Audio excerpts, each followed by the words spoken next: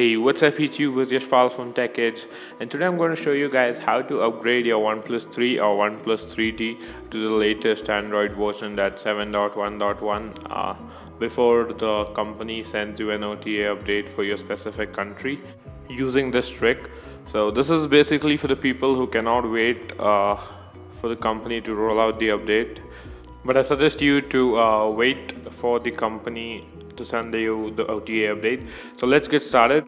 So this is the easiest way I know how to upgrade it. You can even sideload the software by finding it and downloading it through Google. So as you can see, I'm using a OnePlus 3T and I'm right now on 7.0 that is officially supported by OnePlus India.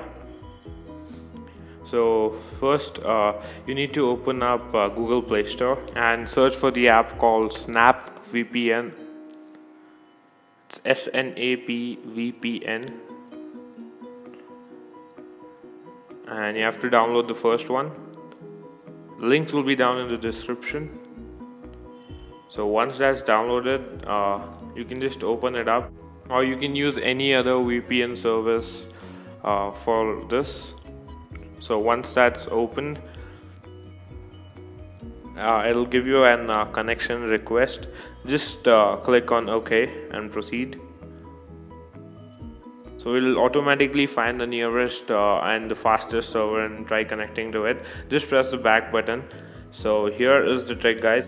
So you have all the VPN servers list shown down below. So you need to connect either to Canada or to Germany to get the 7.1.1 update. So you can see Germany says at full, which is always full. So I'll try and connect to Canada. It should take approximately 10 seconds, 5 to 10 seconds. So once that's done, you can just go to settings and just open up software updates. And there you can see you have the 7.1.1 update. So it is this simple, guys. You don't have to sideload any software, you don't have to download anything, you basically get it from the company itself.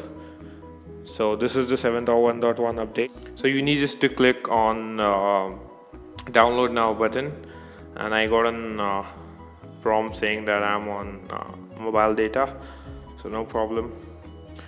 So as you can see, the download has started, and if I show you guys, if I just try to disconnect it from the VPN, the download is going to stop. So you basically need to be connected to the server in the background until the whole download procedure is done.